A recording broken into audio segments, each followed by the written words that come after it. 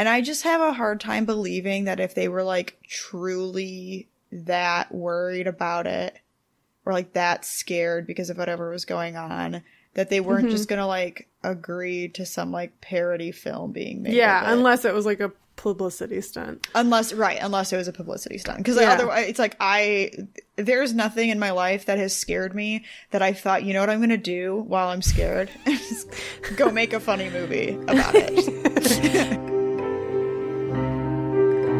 I'm Paige. And I'm Megan. And this is Spooky Science Sisters.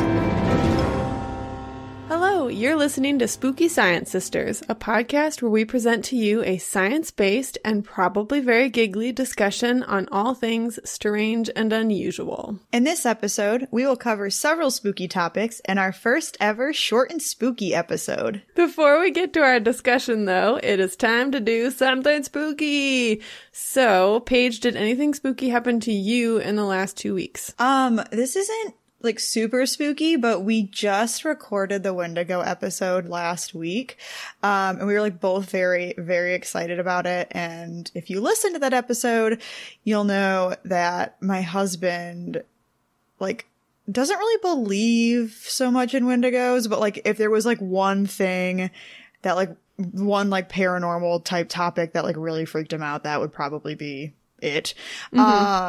And we were driving around the other day and found Wendigo Trail, which we are like just in the beginning stages of looking for a house. So like basically I'm just going to wait till a house shows up on Wendigo Trail for us to purchase. And that will be the house that we buy. Like very excited about this.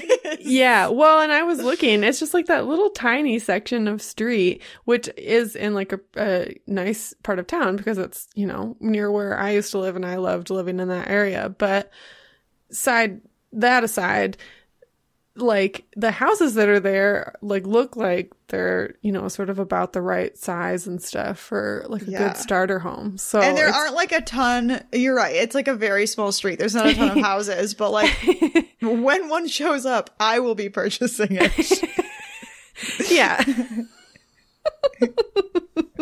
Yeah. So it would be really awesome if like one went up for sale and it was like the perfect timing for you to purchase it.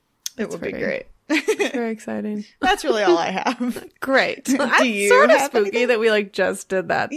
Yeah. Did you have anything spooky this week? Nothing spooky. So this will once again become spooky news / Megan story time. Much to Paige's dismay. I've been doing videos on TikTok and most of them are ones that cover things that we've talked about on the podcast. And so I did one on the Freddy Krueger true story, like about the Hmong people who died in their sleep. And yeah, it sort of went like semi-viral and yeah. I'd say it definitely went viral. Yeah. So now it got like, it's up to like over 50,000 views. So basically everybody knows Megan's face now. Yeah. Yeah. It's up to like over 50,000 views. We've got like, we're coming up on like 3,000 followers. So it's sort of insane. And yeah, I basically did literally nothing like the last 2 days of the week last week because I was just distracted by like watching little numbers tick away on my phone. So I've been threatening Paige that, you know, that's how we're going to grow the podcast is via TikTok, just to spite her. Yeah, in case you didn't listen to our Randonautica episode, TikTok is not my favorite thing. Yeah. It's mostly because her brother, my husband, and her best friend, Sarah, send Paige TikTok videos all the time. And Paige is not a social media person. Every time I get a text message from one of the three of you, there's like a 50% chance it's going to be a TikTok video. And you already know this, but like there's also like a 50% chance I'm not going to watch it. Yeah. So Paige, isn't against it. She's just not super interested in participating or, like watching TikTok videos. TikTok your hearts out. Yes. And if you are here because of TikTok and you found us because of TikTok, we're very excited. Or at least I'm excited enough for the both of us. And if you don't follow us on TikTok and you subscribe to the podcast or listen to the podcast, we are at Spooky Science on there. Why I picked a third and different username as opposed to all of our other ones, unclear. But I'll be posting stuff that we do in the podcast, but also some like extra silly stuff. So yeah, you can go check us out there too if you want to see my face. But not Paige's face. Not my face. Okay. So, like Paige said, this is going to be our first short and spooky episode because if you've been listening to the podcast long enough or you've listened to older episodes, you'll know that we used to do a short and spooky at the end, which was an extra spooky thing that we wanted to talk about, but that wasn't necessarily long enough for a full episode. And sometimes those ended up being like 20 minutes long on top of like an already hour and a half long episode. So they were not so short. Some of them are really good though. So I like that we did them. But what we decided to do was that we could save these that we find, and periodically we will be doing short and spooky episodes where we spend some time talking about several different stories that have come out in the news or that we've been made aware of that are spooky, but again, don't necessarily warrant a full episode's discussion. So this is going to be the first of those, and I'm super pumped about it because I think the stuff that we found is really awesome.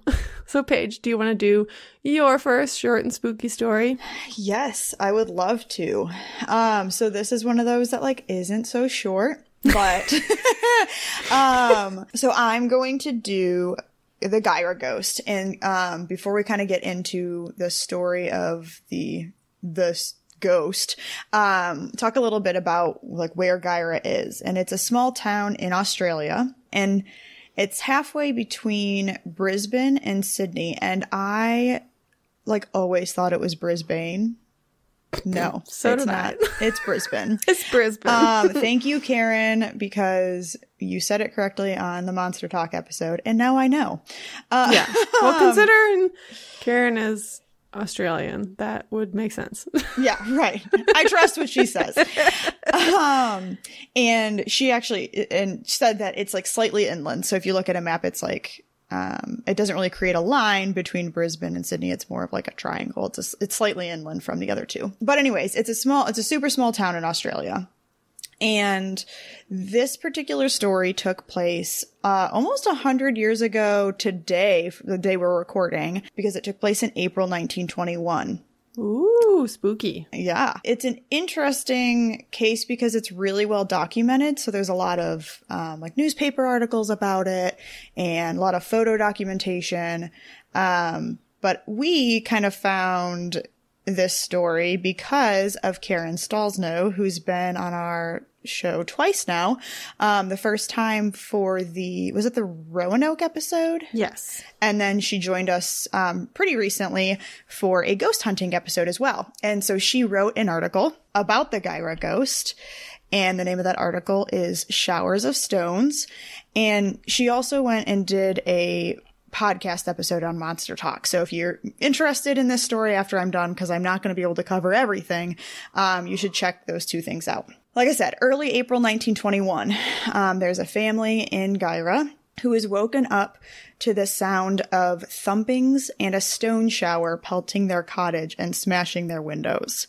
The stone showers not only continued through that night, but they also continued through the entire month of April. They continued until eventually every window in the house was broken. The activity not only were these stone showers, but they also had reports of what they said were unseen hands thumping on walls. They had rocks the size of bricks being thrown at their house. and they reported that their house was shaking from all of it. After the first night of, these stone showers, the family calls the police, which, like, I wonder if that's what I would do. I just had the exact same thought. Like, proof that our brains are the same. Because I was thinking, like, you'd really call the police if you heard some rocks hitting your house? Like, right. I mean, I suppose if you're assuming that somebody's throwing them, then sure. But, like, I'm picturing this as, like, you know how we talked about the Kentucky meat shower, like the very first episode? Right. That's sort of what I'm picturing. Like rocks just like showering their cottage. And I just don't know. I don't know that the police would be the place I would go. I'm not saying it's the wrong call. I just don't know that it was the call that I would make. I would probably just sit there and suffer. Yeah, I guess.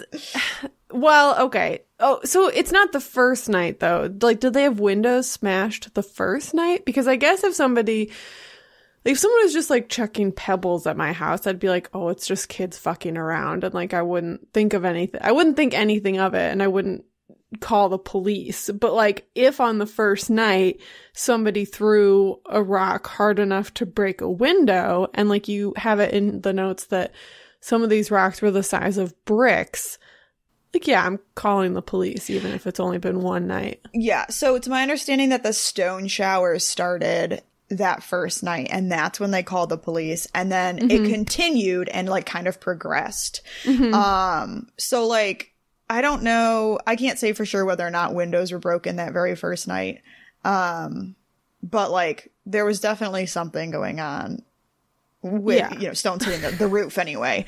Right.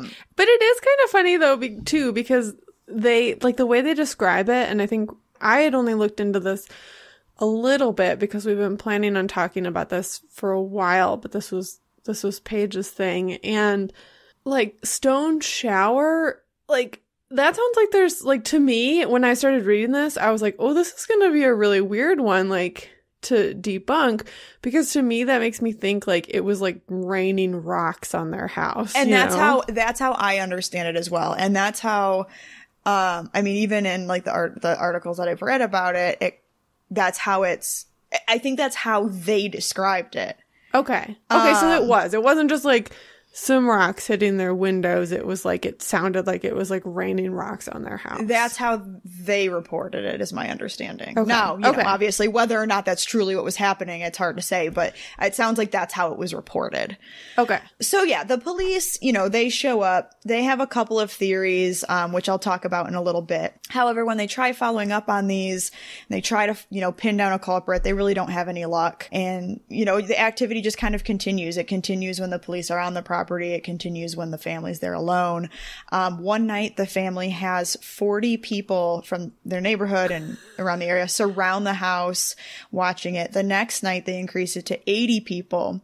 They've got floodlights, people have rifles, and the neighbors have actually formed like a human fence around the home to try to prevent any potential attackers from getting too close. And it still happens. The group hears this large, like loud thumping sound. It's stated that from those inside of the house, they seem to think that it's coming from the outside, but from those outside, they seem to think it's coming from the inside. Huh. I mean, yeah. I sort of know where this is going, but from, looking at it a little before, but it's like, if you've got a fence of people around the home and you're still hearing it, that's like, oh, clue number one, that it's coming from someone inside the house. Right. That's how I see it. Yeah. So, I mean, obviously, it's a ghost, Megan. Duh. So then the activity begins or starts happening even during the day. So one day the family returns to their home, and this one's kind of crazy to me. This would totally freak me out. They show up to their house after being gone. They were out, like, I guess on their yard or on the farm working. They're out working, and they come back and they find their shutters, some of the battens and boards from boarded up windows knocked down and piled up on the patio. Oh, that's weird. Which, like, actually freaks me out way more than the stone showers. Yeah, that's totally bizarre. And then it also starts to spread to neighboring homes. So homes, Oh, yeah, homes were like abandoned after, you know, the extensive damage that had been caused to them. And there are reports that motorists who are passing by are getting hit by stones. okay. So it's So this, spreading. like, went way further than I thought it did. Yeah, me too. And so there's like, and I didn't put all of this in here because I just like, I could have gone down a real rabbit hole. I could have talked about this forever, but, they have like a series of other things that kind of go weird with the neighborhood. It's like, you know, a series of deaths or illnesses and like things that are kind of weird that are happening. And they're kind of, I think it's like my understanding, they're kind of all just blaming it on the same thing. So like, you know, everything that's going on in the neighborhood is suddenly like suspect. It can't just be like, oh. That lady died because she was sick and old.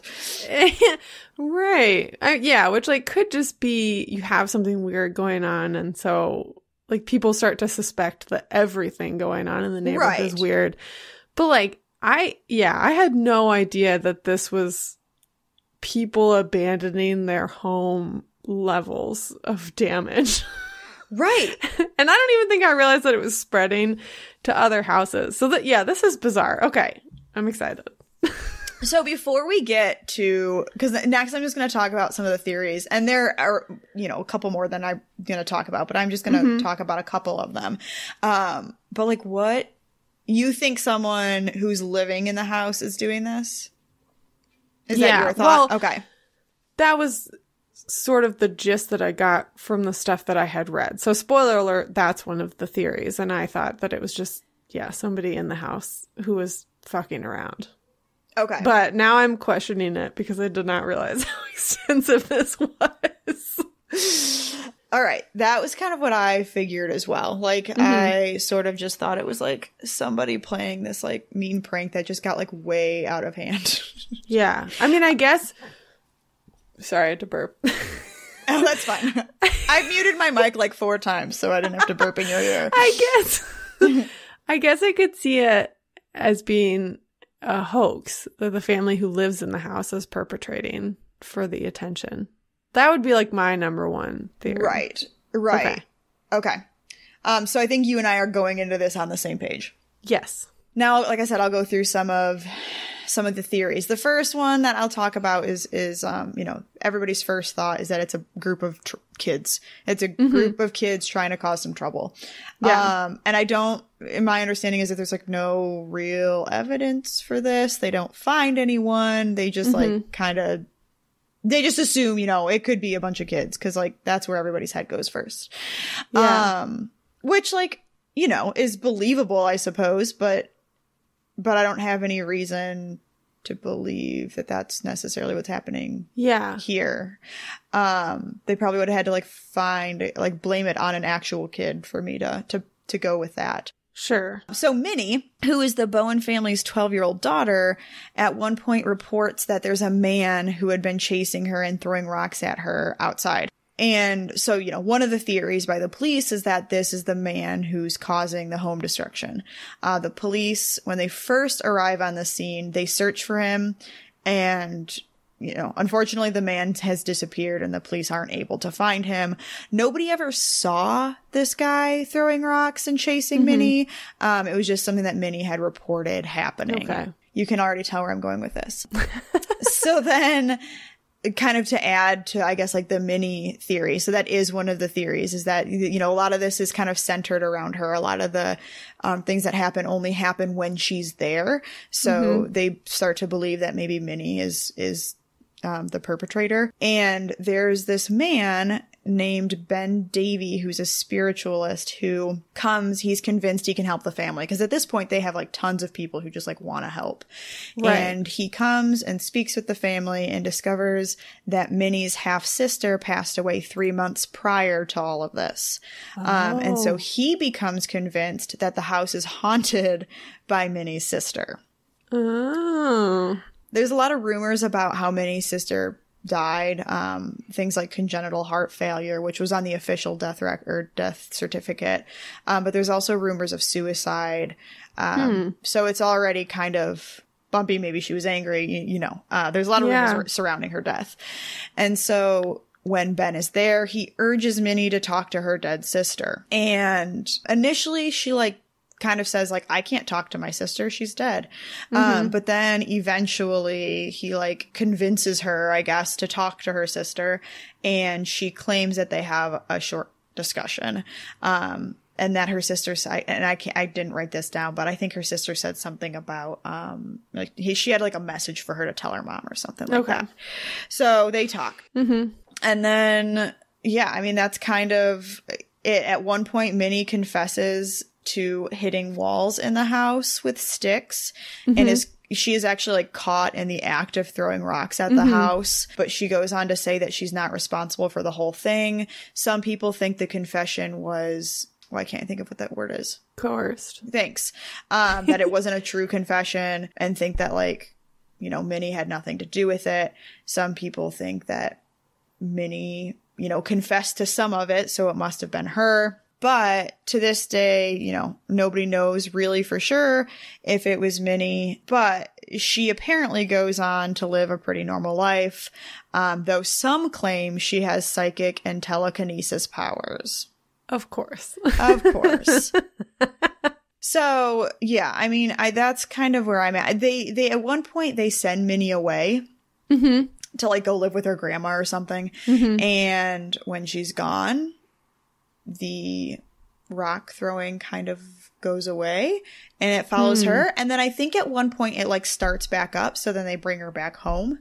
But there's like a period of time where she's gone and it just completely stops. And obviously, I mean, at this point, by the time she was had kids and settled down and had a family, it wasn't following her anymore.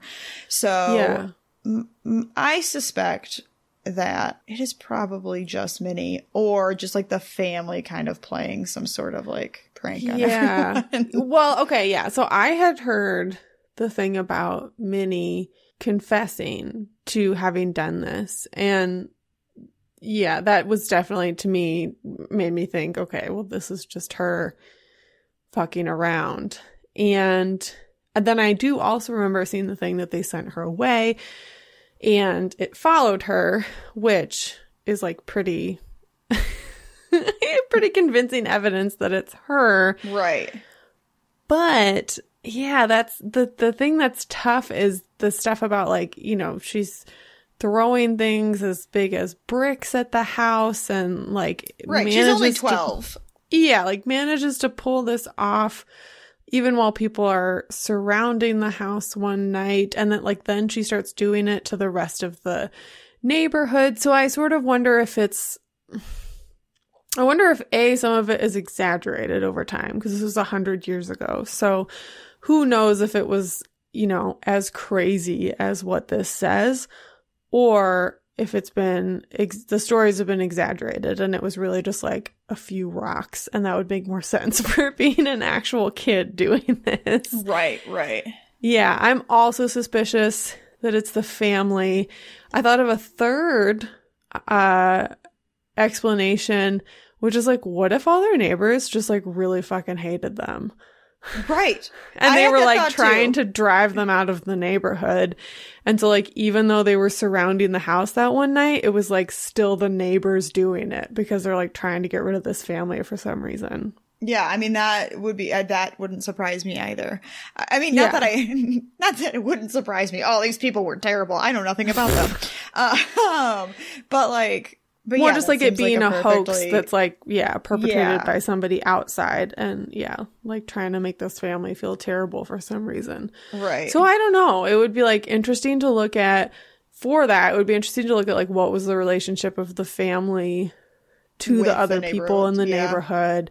Yeah. Like Minnie sort of sounds like she's like having a rough time. Like they make her talk to this, you know, spiritualist. She potentially is given a hard time by the police. Like that's all really hard on a 12-year-old. And like her sister had just died. So like kids act out when they're upset about something. So I think it's a person or people doing it, whether it's actually Minnie, which I mean, you know, I don't fault her for it because it sounds like she's having a really rough go of it recently when this was happening. and during it. Well, like, or so it's, was the family in general. Right, yeah. Or it's like the family, or it's, they're, for whatever reasons, their neighbors had some vendetta against them. I don't know. I agree. Yeah, I think I have a hard time believing Minnie did it entirely herself, but I do feel like she was probably involved in some way. Right. What I don't think it was the other theory, which is poltergeist.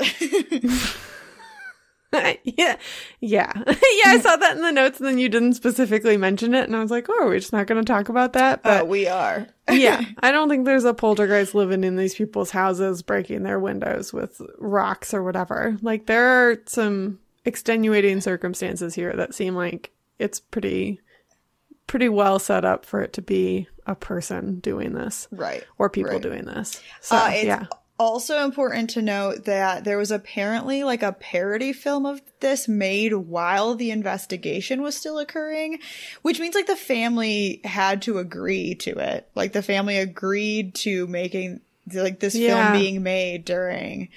And I just have a hard time believing that if they were like truly that worried about it or like that scared because of whatever was going on, that they weren't just gonna like agree to some like parody film being made. Yeah, unless it was like a publicity stunt. Unless it was a publicity stunt. Because otherwise, it's like there's nothing in my life that has scared me that I thought, you know what I'm going to do while I'm scared? Just go make a funny movie about it. Yeah. Did Karen have any thoughts to offer in her article about what any opinion on what might have actually been going on? So even in Monster Talk, she talks about it, and it sounds like she's kind of in the same boat that we are. Mm-hmm. You know, probably not a poltergeist, but that it sounds like it's possible that it could have been Minnie, but it was likely, you know, people. Yeah. Okay. Yeah. Huh. It's such a weird story. Yeah, it is. It is. And I don't have any good answers for it, but... No, but I think it's a good enough answer to say it's people doing it. It's not a poltergeist. Yeah. And I'm sure it would be a good one to like...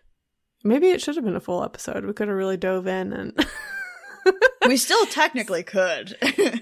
That's true. See if we could find out more about that family and, you know, what was going on leading up to this. So, right. Although, yeah, I mean, like, again, I feel like the death of one of their daughters is sort of information enough for things not going great. So, yeah. Alrighty. Yeah. Well, that's Gyra Ghost. That's Gyra Ghost. You have another ghost story, don't you? I do have another ghost story. So, I have another 100-year-old ghost story, which is very excited. Very excited. It's very excited. The ghost story is excited. It's very exciting. And I guess I shouldn't say the story itself. Well, the story is 100 years old, but the actual events happened a little over 100 years ago. So this is a ghost story that was actually published in a medical journal in 1921. So this got published in the American Journal of Ophthalmology by a man named William Wilmer. And it was about the experiences of one of his patients, who he just refers to as Mrs. H, and her family's experiences during this as well. So when this actually happened was in 1912. And this may sound familiar to some of you because I also told the story on Historical AF podcast a few weeks ago. So if you have listened to my guest appearance on there, you will hear me talk about this. This story starts out. This family, Mrs. H and her family, had recently moved into a new house to them. It was an older house, and several sources say that it was pretty run down. And basically immediately they start to have spooky experiences. And there are some great quotes from the medical journal article regarding their experiences. So I'm going to read a couple of those. So the first is, Mr. H and I had not been in the house more than a couple of days when we felt very depressed. The house was overpoweringly quiet. So, the house was not quiet for long, though. So, the next quote is, one morning I heard footsteps in the room over my head. I hurried up the stairs. To my surprise, the room was empty. I passed into the next, and then into all the rooms on that floor, and then to the floor above to find that I was the only person in that part of the house. Sometimes after I've gone to bed, the noises from the storeroom are tremendous, as if furniture was being piled against the door, as if china was being moved about, and occasionally a long and fearful sigh or wail. Oh. Sometimes, as I walk along the hall, I feel as if someone was following me, going to touch me. You cannot understand it if you've not experienced it, but it's real. I am selling that house. I know. I'm not staying there. This sounds terrible. And this is just the craziest story. So I thought, why the heck was this published in a medical journal? So after not long, it's her whole family. So Mrs. H, her husband, her children, their servants, they're all hearing noises. They're hearing footsteps. They're hearing strange voices. There is this great anecdote that she tells about her son coming into their dining room and asking why she was calling out to him. And Mrs. H says, I didn't call out for you at all. And he says, like, well, who was it? Like, who was making these loud pounding noises? And, he insisted that someone was calling for him, but, there was no one there and it wasn't his mom. So things start to get worse. They start to feel weak. They're experiencing pain and headaches. Even their house plants were dying. And wait, I think I know where we're going. Yeah. And then eventually they actually start to see quote unquote ghosts in the house. So they say that they would wake up paralyzed from a deep sleep to see figures sitting at the foot of their bed staring at them, and they would feel like they were being held down. And so it's like that alone sounds like pretty classic sleep paralysis. Right, but like, absolutely. Coupled with everything else happening during the day, there's something else going on here. Right. And eventually they even start to see ghosts when they're awake. So here's another quote. I just love these. On one occasion, in the middle of the morning, as I passed from the drawing room into the dining room, I was surprised to see at the further end of the drawing room coming towards me a strange woman, dark-haired and dressed in black. As I walked steadily on into the dining room to meet her, she disappeared. Like, what the fuck? This is terrifying. I know. It's like, it's so scary. But so are they, because I'm assuming at some point they see a doctor, yeah? Yes. That's about to happen. Okay. It's about to happen. Did you not hear me? Did I not tell you about this before? I don't think so. Okay, great. Well, then this is a surprise. Okay, so eventually Mr. H tells his brother what's been going on. And some people report that his brother had actually come to visit him. But his brother is like, oh, this sounds familiar. And he had heard about something like this happening to a family before. And he says, hey, you should get your furnace checked out. And lo and behold, they find that their old furnace in their sort of rundown house had a faulty heater and was leaking carbon monoxide gas into the home, which was causing all of their symptoms. And when they fixed it, everything stopped. This is the second one of these stories that we've told. Yes, I know. Carbon monoxide is fucking terrifying. I know. Yeah. So I looked a little bit further into it. And yeah, it's totally legit that and they recognized it, like it's in the 1921 article that it was the result of carbon monoxide poisoning. Although it wasn't until like this story and the one we told before that I realized like just how extreme that could be. Yeah. So it can cause audio, visual, even physical hallucinations. So feeling things touch your skin when nothing is there.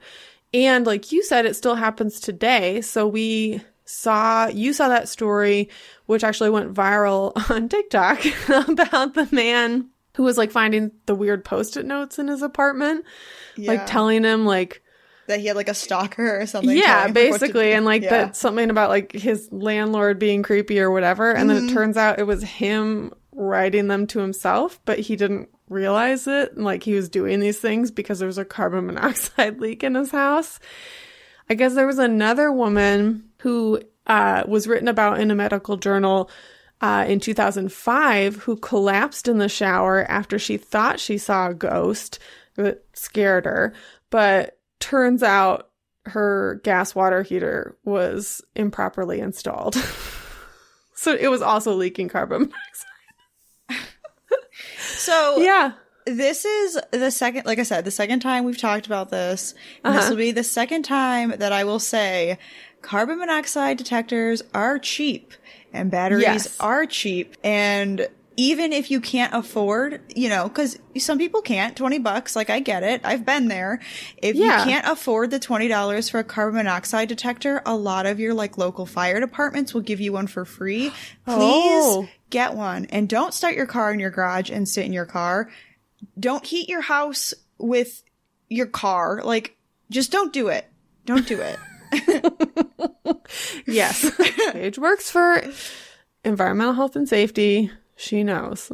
She has an OSHA certification. She's the expert here on safety. But that is a super good tip that you can usually get them for free from the fire department. And I would guess that utilities companies probably provide them for free in some cases, I believe too. they do. I believe they do. So, yeah, it's serious. But stories like this, like the Mrs. H and her family, but then the later ones, like the guy writing the Post-it notes, the woman who saw a ghost and collapsed in the shower, it just makes me wonder how many ghost stories that you hear are like, I mean, like the Mrs. H story, it's like everything that they experience, like you could make a horror movie out of that and not have it be carbon monoxide in the end, like have it be some evil spirit or whatever who's haunting them, and like people would be like, this is a great ghost story. Like it's got all, like everything that they experience is like what people say that they experience in extreme hauntings. So it just makes me feel like I feel like a lot of those are carbon monoxide. Which, like, once again, here we are, like just as scary, if not scarier. That all these people are reporting ghost sightings, and like, no, you're just poisoned. You're just being poisoned. You're just being poisoned by your own house. And you're probably lucky that you've woken up each morning. Right. Yeah. So anyway, I freaking love that story, which is why I'm telling it again on our podcast after telling it on Historical AF, because it's just like the greatest ghost story that I've ever heard. It is a great ghost story. Okay. So we are 2 stories into Short and Spooky, and Paige, you have another one about blue people. I do. Which I'm very excited about. This one's going to be like, it's going to hold true to the name. It is truly short, and it's, well, maybe not, because it's not very spooky. I just thought it was kind of cool. So it's funny because the first Short and Spooky I ever did was the Kentucky meat shower. And now here we are, our very first Short and Spooky episode, and I'm doing yet another story about Kentucky. What is happening there? I don't know. So this is about the mysterious blue people of Kentucky. And there's actually like a pretty significant number of people who had this blue skin. I mean, like, significant in that, like, it was a lot more than I thought it was going to be. But like, there aren't as many anymore. I'll get there. Okay. Great. So in 1820, In a small eastern Kentucky settlement, there was a man by the name of Martin Fugate who had this striking indigo blue skin. And Martin married a woman, and the woman he married is a like very pale skinned redhead. And the two of them go on to have children. They have 7 children, 4 of which have the same blue skin as their father. And I don't know if you remember this, but it's not the same thing, but do you remember I don't know, I want to say it was 5 years ago, there was some guy who showed up on a talk show or the news or something who had blue skin and everyone freaked out about it. Do you remember that? I have zero memory of that, but now I'm going to have to look it up. He was putting silver on his flaky skin or something. So this is a totally different thing. Okay. But I just wanted to make sure everybody knew that because it's not the same. What that guy was doing is very different than what was happening here. Okay. So this family, and I can't remember what year it was, but modern genetics basically helps solve the mystery of what's going on with the blue skin. And so the family apparently had a genetic condition called I'm going to have to say this twice before because I'm going to mess it up. Methemoglobinemia. Methemoglobinemia. There we go. Yeah. Methemoglobinemia.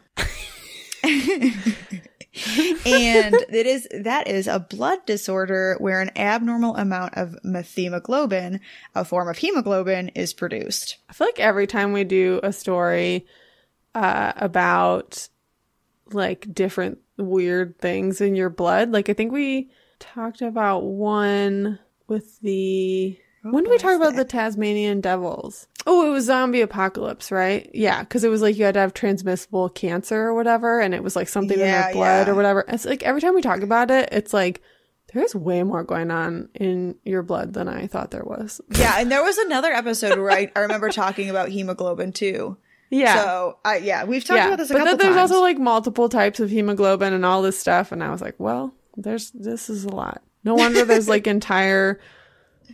there's an entire medical field about just blood. Right. So normally methemoglobin levels are less than 1%. And I read that if it's between 1 and 10%, you typically don't have any issues.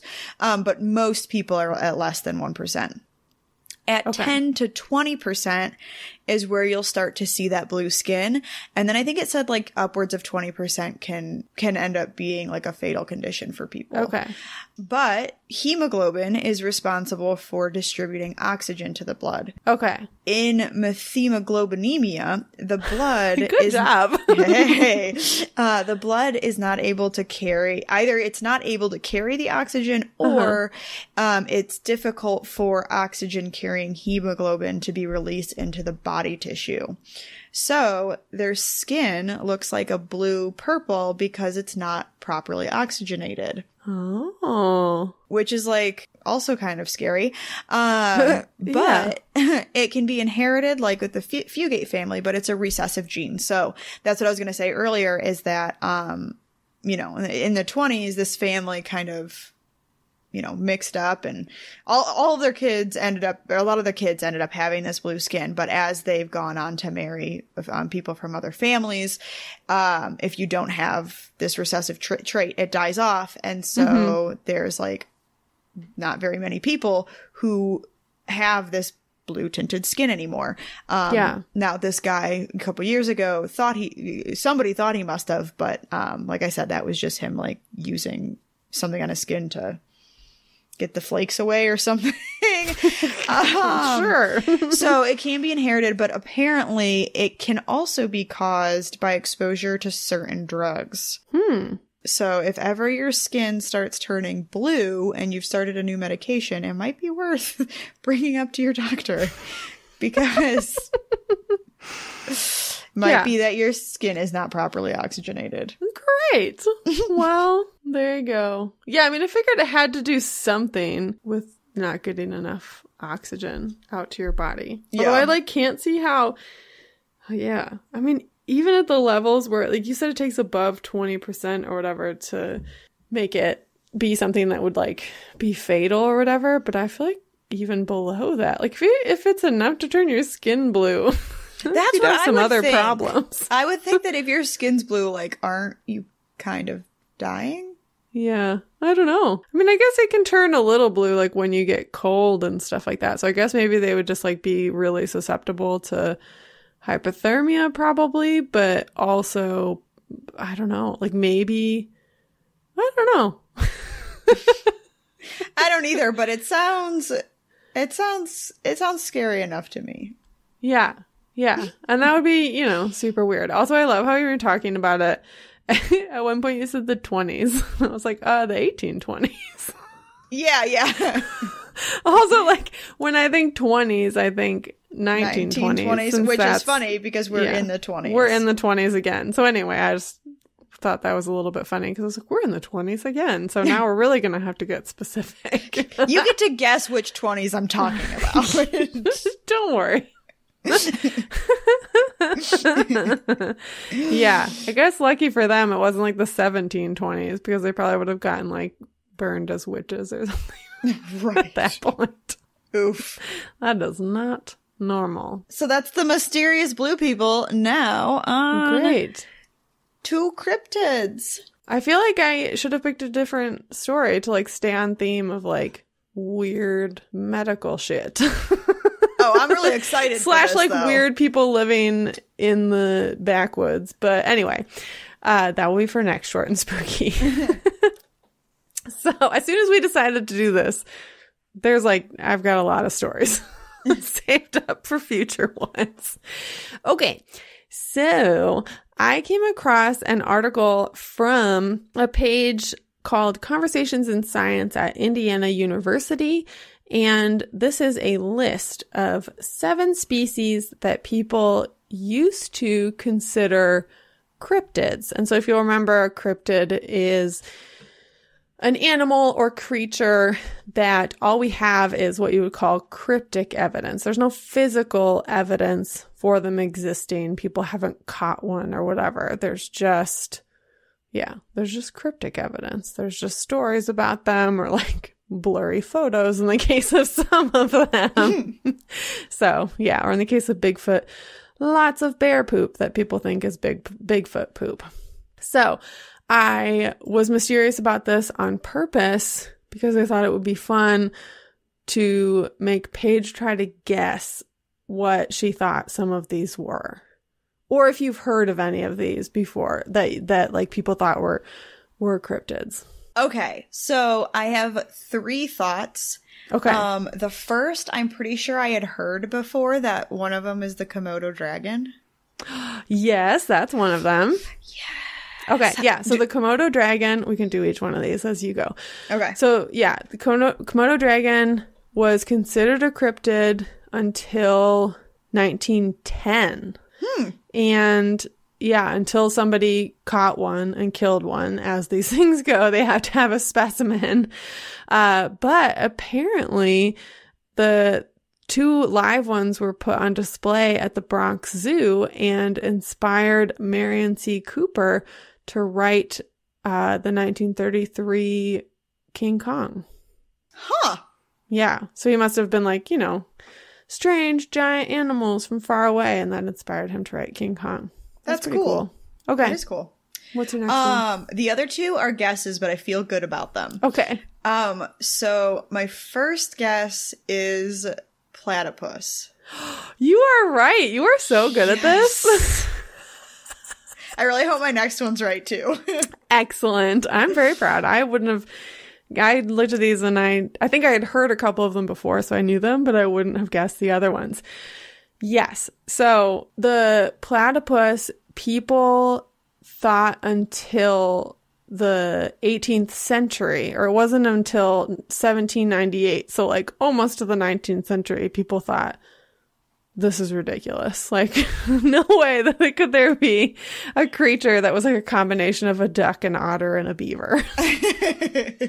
And that lays eggs. Like that's really weird. That is weird. Mammal.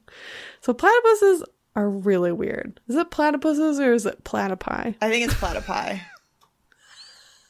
Do you actually know? Yeah, I'm like actually pretty damn sure it's platypi. Okay. Am I right? I don't know. I don't know. Okay. Oh, platypuses. But some people do use platypi, so I'm not totally crazy. Okay. You ready for my next guess? I'm ready for the next guess. Okay. So we talked about this one at work. And I was trying to think, we didn't talk about it being a cryptid. We were just talking about it. Okay. And I was trying to think of like the weirdest looking animals because I figured like those have got to be the ones. So my guess is narwhal. Oh, that would be a good one, but that one is actually not on the list. Or not on this list at least. So this is 7 species that used to be cryptids. This is just one article that was put together. It's very possible that a narwhal was considered a cryptid at one point. It had to have been. It's got a damn horn or unicorn thing. Send us your narwhal stories, everybody. Which, by the way, narwhals are like way bigger than I thought they were. Yeah, I mean, they're like whales. They're fucking huge. I don't know. I thought they were smaller. Anyways. Yeah, they're weird. I wouldn't. Yeah. Honestly, I think I've heard before that narwhals are one that like people still think isn't a real thing, and like then they realize like that's actually an animal. They're weird. Okay, that's like all I really had. Okay, great. Well, we'll go through the other 5 briefly.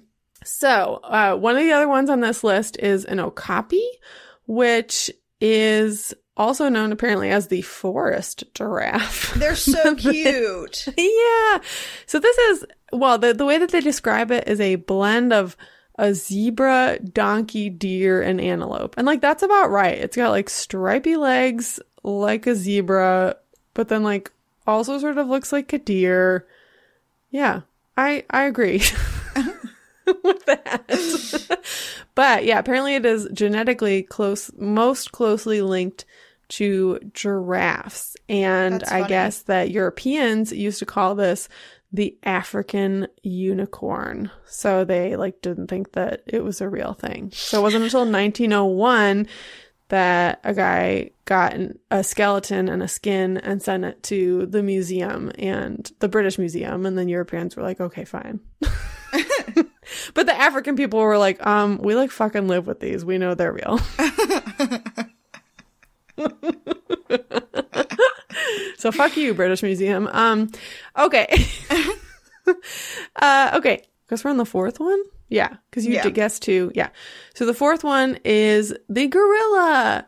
So I was really surprised about this one. The gorilla?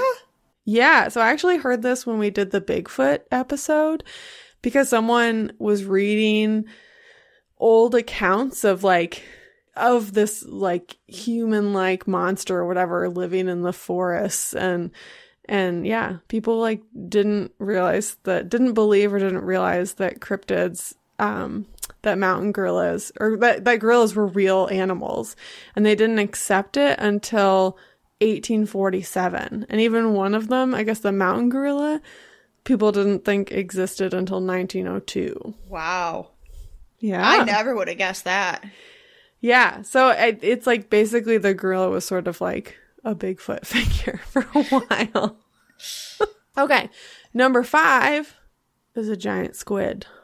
Oh, I was going to say that. I should have. I was like, no. But yeah, that one doesn't surprise me.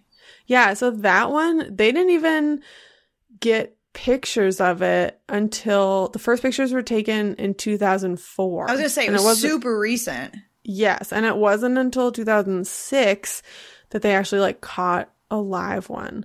So yeah, like periodically they get like a dead one that washes ashore. And I think that's been happening for a long time. But yeah, I guess like some people still think the giant squid is a hoax though. Oh, of course. People still think coronavirus is a hoax.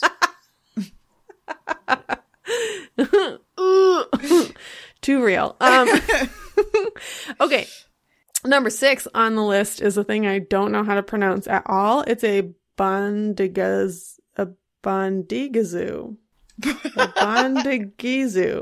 Bondegezu. I don't know. Either way, it is Bondigizu. Bondigizu. Oh, you're probably right.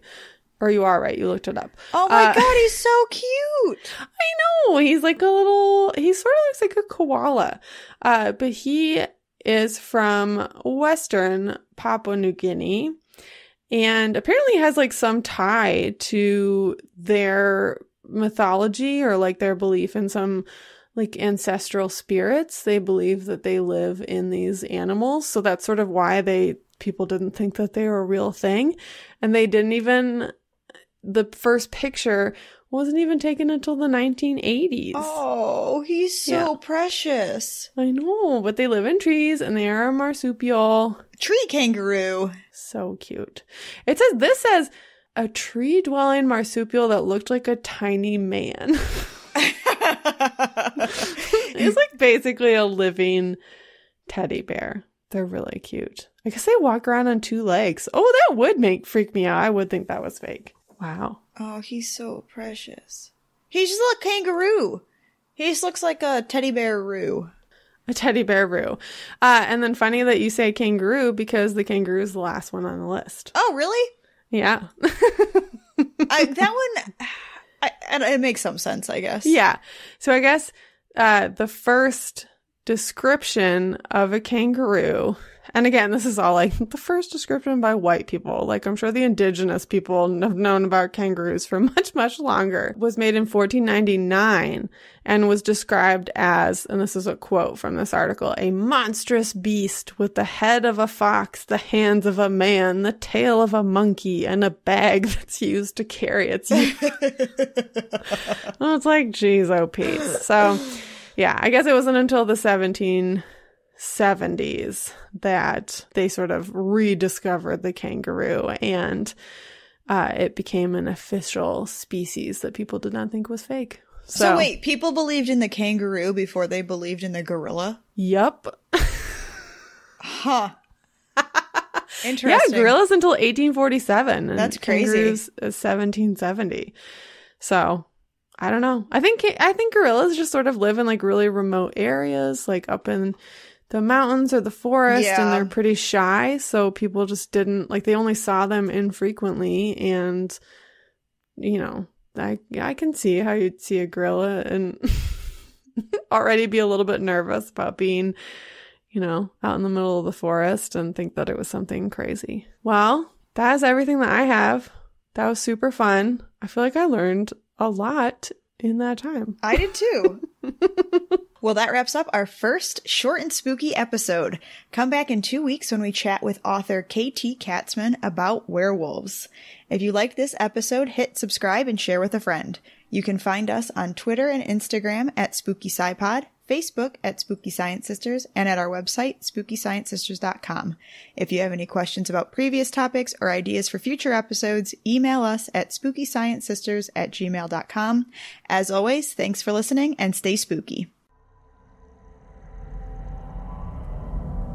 This podcast is a part of Straight Up Strange Productions. Discover more shows like this one at straightupstrange.com.